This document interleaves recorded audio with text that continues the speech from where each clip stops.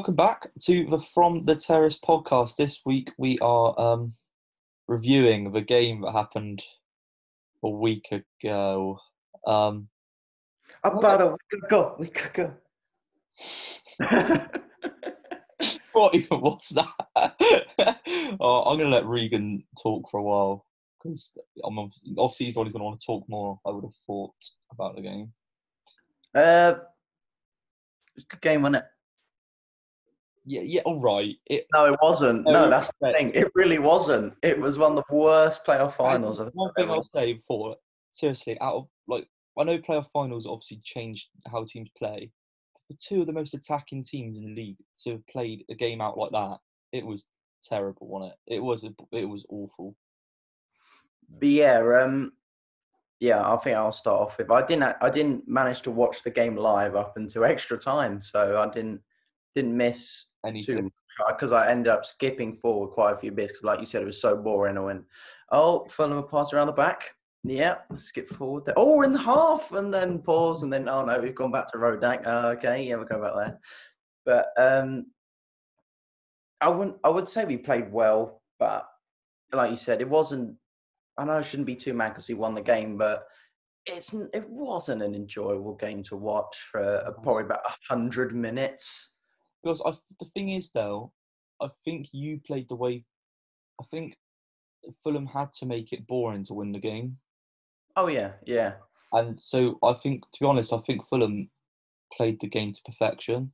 Obviously, played it to perfection would have been winning it in the 90 minutes, all right. But so, even though I don't think you actually created really any chances until the goal went in, you kept the ball around the back a lot and were the better team in midfield as well. Reed and Kearney, in all honesty, even though at Boston midfield, Norgard, I thought Norgard played really well for us. So you were getting sort of a hold of the midfield, but you weren't actually getting through towards the defence really. Exactly. But Fulham weren't rushing anything. They were keeping it simple, and I'm assuming, I'll be honest, I haven't looked, but Michael Hector must have had the most touch of the ball because he just had it the whole time. It felt like. Yeah, surely. But Fulham just kept it away from us, and if you keep it away from us, we can't cause you any threat, can we? So I think you played the game to perfection, really, which made it boring. But we predicted a lot.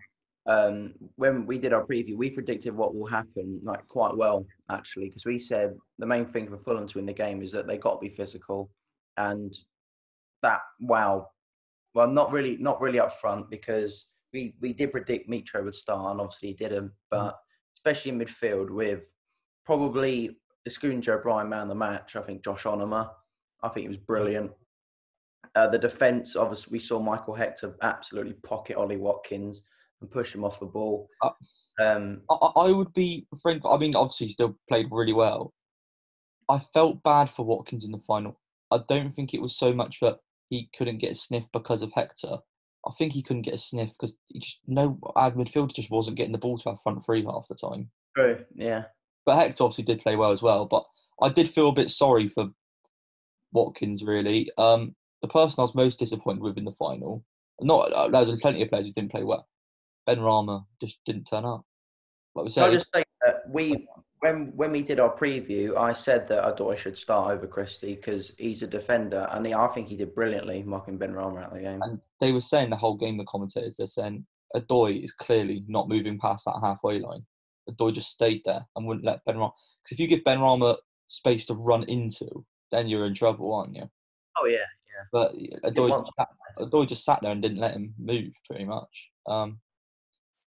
I was very disappointed from a Brentford point of view.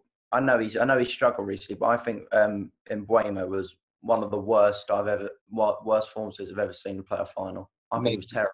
He was shocking, but I'm never going to slate him because the guy's 20 years old. The contribution he's made this season, his first season in English football, is ridiculous.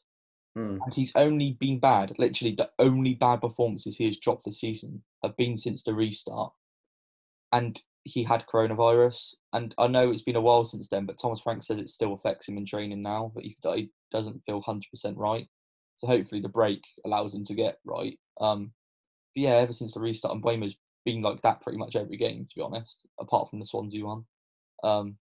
So I wasn't really surprised by that. But because you got a lot of people were calling maybe Mbeumo not to start, but for someone to have that much ability, it feels like you sort of have to, don't you? Like just in case they do turn Yeah, up. yeah. But you're right, Mbeumo was poor. I'll tell you what, I don't think the game was helped by. I mean, I know they're used to it now, the players. I don't think the game was helped by no fans. No. Come on, like in a playoff final, it's just like that whole half of Wembley roars every time you go forward, doesn't it? And it's like Yeah. suddenly the defenders panic and suddenly the attackers got a bit more like urgency about them. Hmm. When the game was a bit of a training game, wasn't it? It was two teams It who, feel like it. even though Yeah. Fulham were in control, it was two teams who didn't really want to lose rather than wanting to win. It felt like. Yeah. Yeah. Like you said, there wasn't really any urgency about the players going forward. No, not at all. When they see there was a chance arising, like if there were fans there, they'd push forward where there was plenty of opportunities where the chance would go, and they wouldn't try and find another route to goal. They'd pass it back and just reset again. Mm. Um, let's be honest. Before Joe Bryan's goal, I thought that was just destined for 0-0 on penalties. In all honesty, Right? Yeah, but there was no let's big chance. talk about the goal then. People have been on about how Joe Bryan. I was like Scott Parker planned it all or something. There Um, was a I- video that surfaced of Joe Bryan talking to Scott Park before he took it, and he was pointing. He was doing that back post, but then he did that straight afterwards. I feel like he might have had something to do with it, yeah, but to be honest, I'm not questioning that Scott Parker, before that free kick was taken, probably went, that keeper's off his line a bit, try something. But I've heard rumblings of like, oh, before the game, Scott Parker was like planning all this stuff. And I'm like, no, I'm not having that. I'm not having that. What Scott Parker did was good coaching. He saw that Raya was doing that and thought, right, yeah, have a go, just have one go. But all this, like, how it had been planned out for the whole game that they'd been hitting these free kicks back posts and suddenly they'll hit one front. It's a load of rubbish, isn't it? It is a load of that's yeah, I'm not right. having that at all. But Brian had to still had to execute it, and he did it brilliantly. Mm. People have been David Raya got a lot of um, got slated a lot in the media for it, and to be honest, I don't listen to any of it. I hate all of them. People at media going, "Oh, that David Raya, a bit of a dodgy keeper." Are you joking? The guy has literally like won us so many points this season, and the Mm. club have come out and said, and although yes, David Raya, really, you'd expect the keeper to save that. You shouldn't be getting beaten near post. The club came out and said, us as a coaching department agree that is David's starting position on every free kick. So he had to stand there. People were saying he was too far over. They say that is where he stands. If he hadn't have stood there and then it went in, the club would have said it was a mistake. But clearly, Raya. That's why Ray is so good at coming for crosses. He gets such an early starting position and he Mm. wins. But then you can't really account for someone doing something that good. Joe Bryan finish was perfect. Um, and although I understand it was technically a rare mistake, I think a lot of the slating he got was ridiculous. And actually, I've not seen one Brentford fan slate him. And that says a lot. Because Brentford fans can get toxic towards a player, especially if it's a playoff final. But not one person's come out and blamed David Raya involved with the club. But yeah, that was it was when it went in, it was just a bit of like, that was it moment. I think every Brentford fan knew that was it. As soon as we went 1-0 down. Because like I say, we do not do well when we're 1-0 down.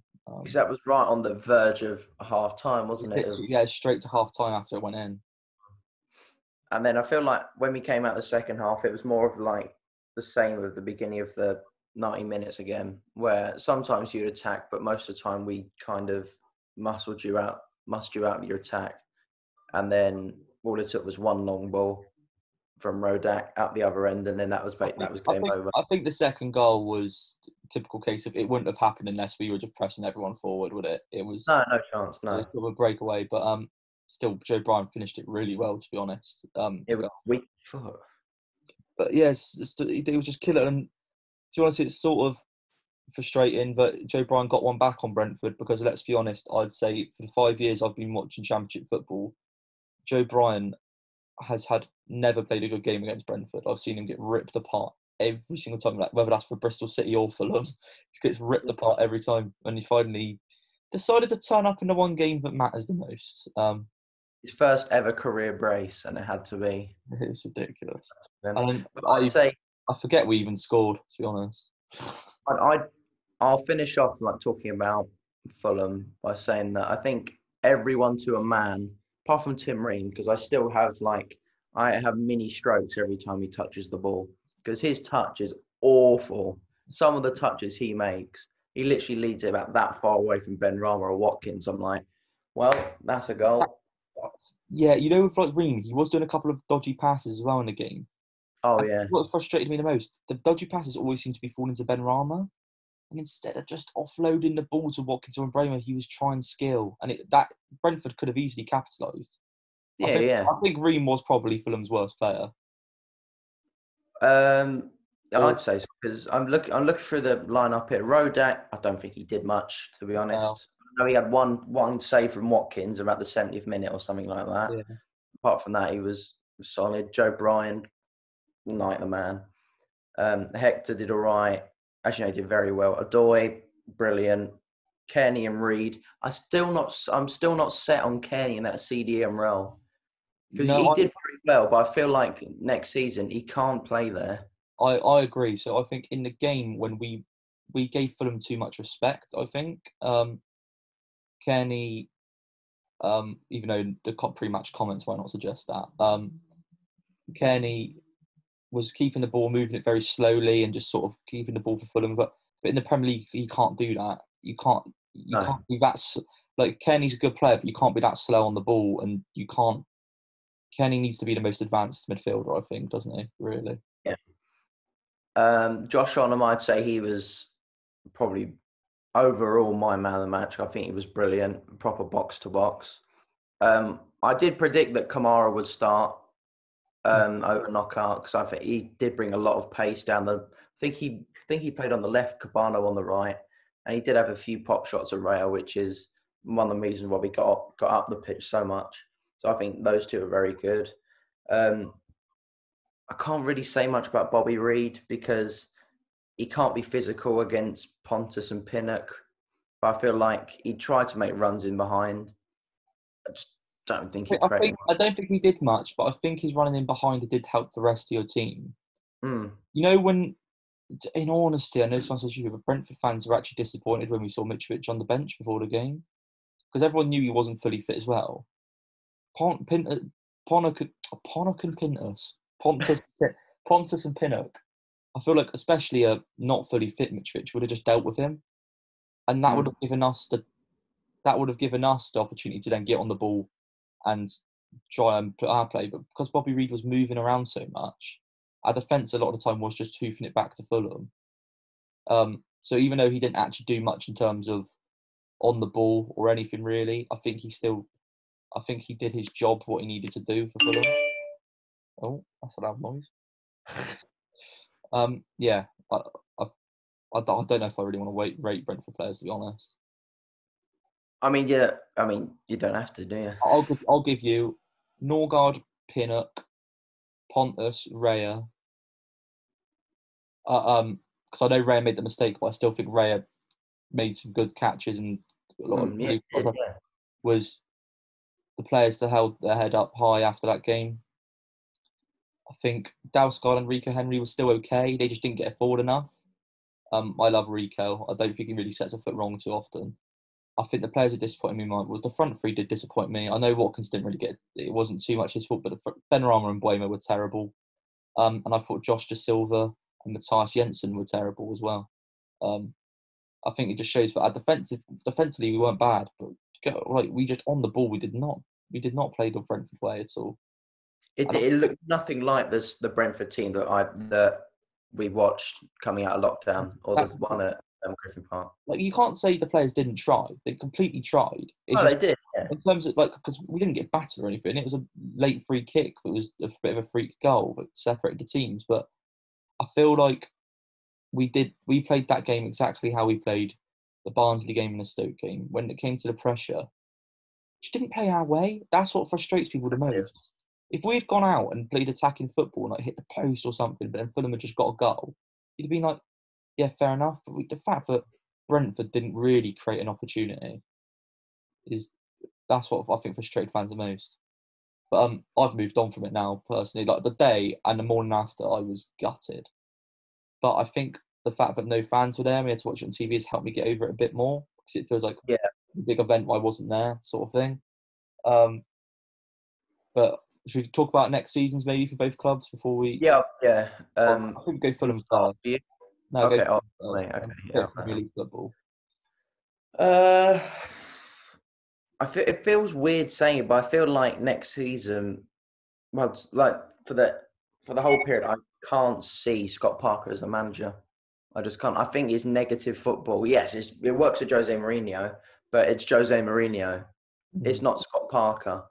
I feel like that this negative style of getting a goal and sitting back, it's not going to work unless he buys very good defenders. Because if you've got Alderweireld at the back and Davinson Sanchez, or if you're Burnley with me and Tarkowski, you're fine. But if you go in with Tim Ream and Michael Hector, I don't think you've got much chance at keeping any points with that. And I can't see him changing his ways because he didn't throughout his whole the whole champ season and at the end of the Prem. I feel like we do need to strengthen. There are links already that we're going to get Branislav Ivanovic. Whoa, here we go. And but Jesus, he's old now. I feel like he'll be a good guy in the dressing room, but that's probably it, if I'm being honest. I haven't seen really any links to anyone else. There was a lot of fans saying that we should put in a £1 million bid for Watkins just to take the piss. I think that'd be quite funny. I know we've got a lot of players out on loan. We've still got Seri and Anguissa actually part of the team, so they could come back because I know Anguissa's had a really good year with Villarreal. I don't want Seri to come back. There are talks we're getting Ryan Babel back. He was pretty good. He was pretty good when he was right, but I think this sounds dangerous already. Do you know what I mean? It does. Yeah, it's risky. It's risky. I'd said that if we wanna survive, we need to buy little for big amounts instead of buying big for little amounts. If I were you, personally, if outside split, I'd buy a centre back to go next to Hector, and like a proper good one. I don't mean like a little faff around like £3 million purchase from the French league. I mean, just get a proper experienced Premier League centre half. I'd probably get maybe one more midfielder, maybe just for a bit of depth. Yeah. Just I don't know, and I'd get a winger because personally, I know this sounds, but I don't think Abubakar Kamara and Neeskens Cabano are Premier League players. In all honesty, They're not. Cavaliero and Knockout can be, but they're still very much have one good day in 6 or 7, aren't they? Sort of. Yeah, some of the most inconsistent players I've ever seen in the Fulham show. They can be amazing. They're but they got all the ability. It's just they don't show up enough. But yeah, I think that's what you need, especially the centre half, because I feel like Mitrovic will nick you goals and stuff, and a forward player will come up with something at some point. But if you can't keep clean sheets, then you're going to get relegated. Yeah. And I still personally think your defence on paper is poor. I feel like with if we kept the exact same team we have now and we sign Harrison Reed permanently, because God knows why he hasn't signed the contract, because we need him, and I don't think you'll get time at Southampton, even though they've sold. I'm pretty sure you're set to sign him, aren't you? I'm pretty sure that's what you need. Yeah, nothing's really been said about it, but even though Højbjerg's left Southampton, I can't see Reed walk into that spot. No, I feel like he needs Fulham to get a lot of game time. I think we need him because he was brilliant. I think with the team we've got, if we didn't make any signings, which God forbid we don't make any signings, we need players. It's gonna be a tough one, especially with he's still an inexperienced manager at the end of the day. Yeah, it is, yeah. Oh, it's gonna be tough. I don't see us for finishing bottom or anything like that, because we do have players that could carry us through a season, but we do need a lot. We do need quite a few players, and then I could say, we'll probably do a longer video later on in the year with our proper predictions. Yeah, for the Premier League. Yeah. I'd say maybe highest of like 15th, 16th.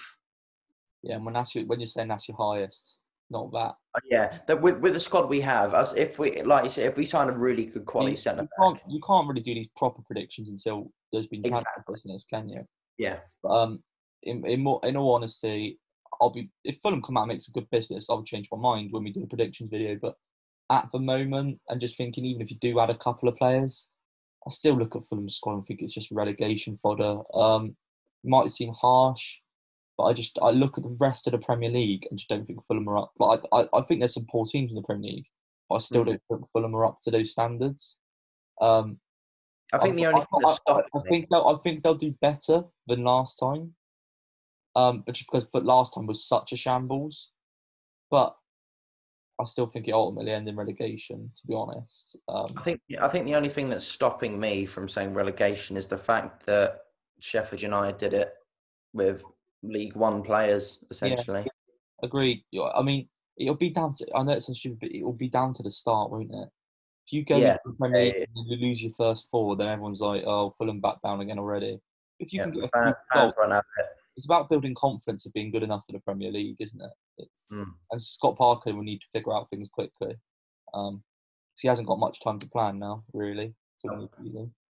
On our hand, bit of Championship football again next season. Lovely, just how we like it. Personally, I mean, everyone's talking about Watkins and Benrahma going. They will. Probably going to get a combined. The fees that everyone's talking about is 50 million. That's a lot of money. Last summer we made like 35 million and reinvested like 30 or something. We won't need that much of an overhaul this time because we've got those players in now who are so strong in our spine, who made this season so good. I think if we lose Watkins and Benrahma, it looks like we're going to sign Ivan Toney from Peterborough. It's not confirmed yet, but it looks like that's going to be done. It's 27 goals for Peterborough last season, can't really argue. And especially playing their team with Brentford creates chances, I think he'll be fine. And then apparently I've heard rumours of Robin Hack, a German left winger from Nuremberg, maybe potentially being Benrahma's replacement, but I think we might get him and another winger maybe. But I just think as long as we get 50 million, I don't expect us to reinvest 50 million, especially if the hard financial times. We reinvest 20 million, get Ivan Toney in, another left winger in, and then you still have maybe like 10 million to mess around with some squad depth. Maybe get another midfielder in, another defender. If we do get, I still think, and the league next year personally looks really close. But I look at teams who I think will be in the top six, the likes of Millwall, Preston, Nottingham Forest. And if I think they're the top six, I think we're so much better than them, which makes me think, personally, we'll have to wait until see what business is definitely done. But I am very confident Brentford will get top two next season and get promoted. Might be naive, but it's just the teams coming down are usually, like, even the bookies have got us as favourites to win the league. The teams coming down, Bournemouth, think they're going to have a bit of a rebuild under Jason Tindall. Norwich have made some okay signings. They actually have. But I just think like a team that was that weak and that poor in the Premier League might be a bit hurt. I can't see the bounce back straight away like that. And Watford still got a lot of their really good players. You'd expect most of them to leave. And even if they don't, they still don't even have a manager. So there ain't much time left for planning, is there? No. So I think I am confident about next season. I'm excited about it now, but I just want us to start announcing players because you get depressed after the final. Trust me, it's not nice being the losing side, but we're used to it. Oh, and with that, before we go, we are now officially the worst playoff team in English football history. Oh yeah, was it 0-9 now? Yeah, 0-9, whereas we were tied to 0-8 with Sheffield United. And a little fun fact for you, Regan. The person who invented the playoff system was the ex-Brentford chairman. So there we go. That just says it all, doesn't it? It all comes full circle. It all comes full circle. That's our Championship playoff final review. Fulham are now Premier League Football Club again. Brentford are dwelling in the Football League for another 70 years. I'm sure we'll get there. Yeah, I'm sure we'll get there at some point. But thanks for watching. Remember to like the video, subscribe to the YouTube channel, and we'll have some videos up this week, hopefully, if Jack gets... Underrated 11. Underrated 11. Surely. Surely it's coming. Oh, stay tuned for that. Put the bell on, innit? Put the bell on. Notifications, Regan. Sure, yeah. I don't think I even have notifications on. Why would I? We upload it. Why would I? Oh, we've uploaded it. I know when it's live. Yeah. Right. We'll see you later. Don't go changing.